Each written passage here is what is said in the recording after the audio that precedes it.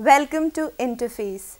Our today's session will be enlightened by the presence of Professor P. Jayarajan, an expert in the field of psychology. Welcome, sir. Thank you.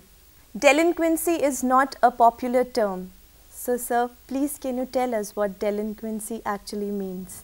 Yes, the word delinquency derived from delinquent, Latin word, and delinquency means it is deviation from the norms. Any norm any society has, if someone is deviating from that little bit, this side or that side, it is a deviant act. So, those people will be called delinquents. And the act, delinquent act very clearly says, in India it is 18. In some states, in United States, it is 16. And rare cases, sometimes even the people who are 18 and below, they will be treated with a criminal law.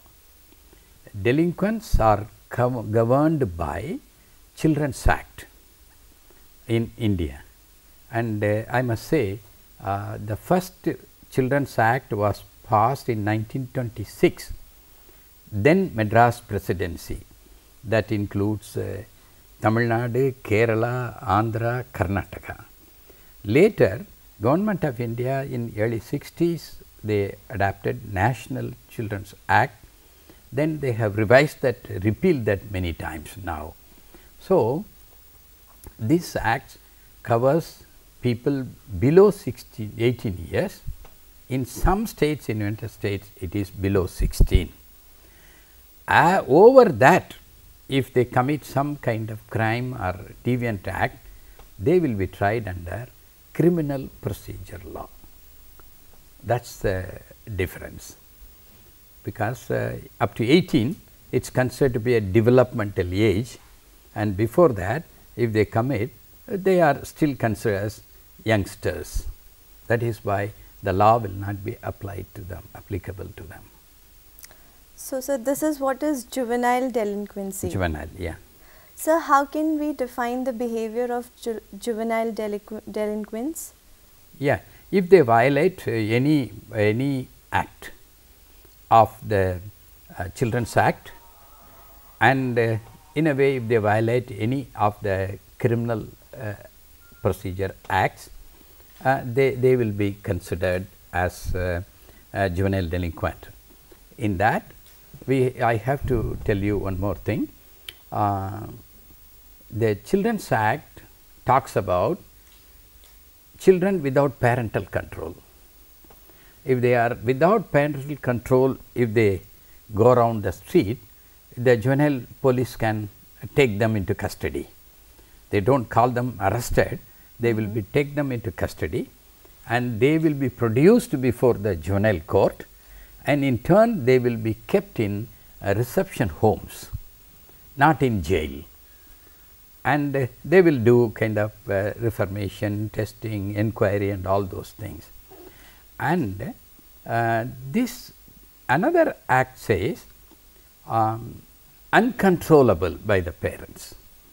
If the parents feel that the child is uncontrollable by them, they can also appeal to the court, juvenile court, saying my child is uncontrollable, and the magistrate will look into that and they will take necessary action. So, what do you think are the psychological reasons for the delinquent behavior? Oh, there are many. So, can we discuss the few main ones? Sure. Really, this is the collapse of the family system. If there is a family, they have a problem, like an alcoholic parent or alcoholic parent with severe poverty in the house, that may lead to delinquency. I can tell you few examples of delinquency. Father very poor, alcoholic, and no means to fend the family by the mother, and the criminals adult criminals will just cash that kind of situation, and they will take the boy, lure them in, for example, pocket picking. We call them popularly pickpocketing, and they will be trained. The young people will be trained. That's training centers all over India, in every state, to teach them how to pick pockets. So, these young, very soft children will be in the hands of criminals, will be trained to be a delinquent. This is one, very clear. The other, some of the family problems, if you say, I can tell you, the extreme cases of murder, one boy killed his own sister. This is, he noticed some kind of illicit, immoral relationship with the neighbor. The family pride, he killed that boy.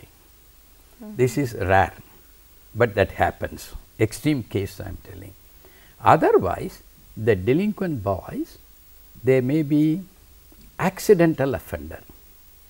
They may go to a place, accidentally they may see something, they steal and go, because that lure them in the delinquents. Another one is occasional offender. Whenever they need money, they look for the spot where they have the weak spot, they go and steal and come back. This is what we call in psychology topological psychology, that the topology helps him to commit the crime or Juvenile Delinquent Act. And yes, some of them, once they learn easy money, and they are in it forever. And we always tell, oh, nowadays the children are bad and they are delinquents. But if you read, interestingly, if you read the kind of documents what they have in Egypt, it is about 5,000 years ago. So one father is telling, oh, my young boy is killing me because he is so deviant. About 3,000 years ago, 3000 BC, in Sumeria, one father tells, I am dying because of my adolescent boy has given me enough problem, so I am dying. Even now we say, oh, the youngsters are not obeying the parents, and it is repeated generation to generation. Yes, there is a change, there is a change, it is bound to have an impact. And even in stealing, earlier we used to say that he was stealing something, now we say mobile phone they steal, because once it is changes, the circumstances leads them to this kind of act where it is easy money for them. That is one of the factors. And also the other factor, I must tell you very easily, the victim is also responsible for that. See, someone is snatching a bag from your hand, and they study you, and they think that you carry some good money. Easily you are walking alone, you are walking, and they snatch and run away. Like that. Houses, children, they break the houses, the locked houses, lone locked houses is an attraction for these people. So, we should see that when you lock the house and go away, in other countries they say that very clearly, okay, they inform the neighbor, they take all the precautions, the local police and all. We do not do that. And a crowded bus will be an attraction for the delinquent to pick the pocket. A lonely house is an attraction for him to break the house and enter the house and steal. This is, they use the situation. Regarding delinquency, I think if the victim or you and me, if we take little more care in handling the situation, probably we can avoid easily about 60-70% of the cases. We can really be saved from that. And so, there is a theory called victimology, how the victims are responsible for this kind of act. In England, they say it is in crime. Most of the girls are raped after 12 o'clock or 1 o'clock in lonely places. That means they say why they should go to that place and they should avoid. So, this kind of situation is very good for the young boy to commit an offence, that is delinquent act, very easily. And some of them, very few of them, they may do it at the spur of the moment, like certain children with epilepsy, they may indulge in some kind of deviant activity, deviant behavior they will have. This kind of deviant activity, you as a psychologist, we test the child. Not testing means just like that, with a battery of tests, and we find out what are the problems he has, whether intellectual, personality problem, or attitude, aptitude, everything, motivation, everything we test. And if we see that is a deviant behavior, then we refer them to a psychiatrist or a neurologist for his treatment to get rid of that epileptic condition. And this is a little bit of lot of discussion is going on about the drugs, how to give for the person with mental retardation, for person with the deviant behavior, all these things are going on. In some states, United States, it is very clear, unless the psychologist certifies that I have exhausted all my non-invasive therapy, he refers to them, and in his under his signature he gives drugs. Otherwise, you can go to court and say my child is being treated with psychiatric drugs, it is unwarranted like that. So, these are some of the things we have to develop, and we will be developing, and we are following more or less the English system, and they go to the psychiatrist first, and the psychiatrist refers to the psychologist. That is how it is. And otherwise, juvenile delinquents as such, there are many instances of delinquency. If there is a kind of wrong adjustment in the classroom, they will become delinquent. For example, a boy is a underperformer in the class, he is not studying well, and the causes, how to solve that problem, the teachers, they do not go into that. Maybe he is intellectually little slow, or he has some learning problems, or he is a slow learner, or he has some brain tumor, he has epilepsy, he could not concentrate on those things. All those things we do not see that at all. And instead of that, sometimes he may be a grown up boy in the classroom, he may be a very tall boy, and say, get out from the class. The punishment is unwarranted because he is not deserving that punishment, because the problem not in his thing, it is inherent intellectual, this kind of problems he has. That a psychologist can definitely identify and give the appropriate intervention for them. It is possible. I can tell a small thing. Yesterday also I was mentioning this. I was working in the juvenile court system in Tamil Nadu, Chennai, for about 25 years. Every day in the court, that campus, I used to see a boy in school uniform. He will sit on the tree, and noon meals he will take, then evening he will go back home. Then one day I persuaded him to come. I talked to the professor of psychology also. We found out that he is a kind of not a good achiever in the marks, and he was punished for that. So, this boy wanted to be away from the classroom, so that his self-esteem is not affected among other boys. And we talked to the parents, we talked to the, he should not be punished, we talked to the class teacher, school administration, everyone, and he is not a good achiever, but we gave him a responsibility in the classroom.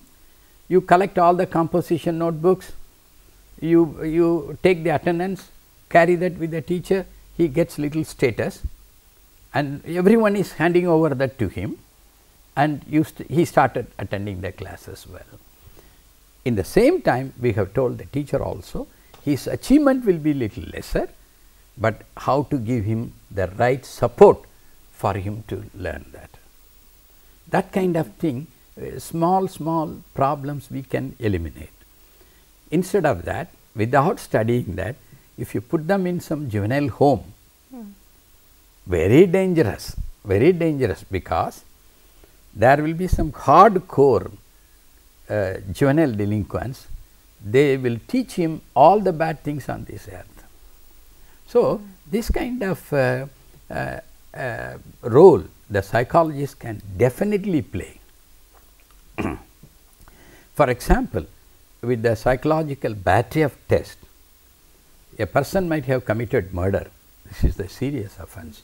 We will say, we will recommend there is scope for him to reform. So, we will recommend that don't send him to the juvenile home. But someone would have committed a petty offense, small one, but we say send him to the juvenile home, delinquent home or approved school, whatever it is, keep him there, and this is the course of kind of intervention should be given to him there.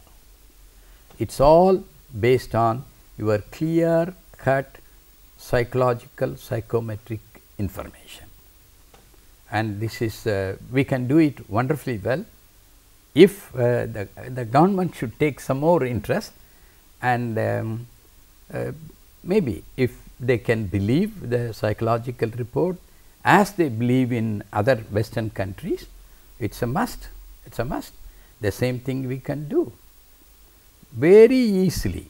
If you take 100 juvenile delinquents with the little bit of psychological intervention, easily 80% of the people we can put them back into the family, put them back into the school and make them fairly adjustable citizens. It is possible. The remaining 20%, we need maybe intensive psychological intervention, sometimes pharmacological intervention. A neurologist or a psychiatrist should intervene. And this kind of thing, the juvenile delinquency, we can really achieve. And the probation system also there in juvenile delinquency. We say sometimes we give recommendation, there is a chance for the boy to go out, and if he is involved in good act for the next 3 years, he need not come back to the home, delinquent home. There the probation officers should work well. See, this many visits you have to go, and if you simply say, you know, after 6 months if you go and get signature from the parent, I visited like that, the probation will not work. You have to work.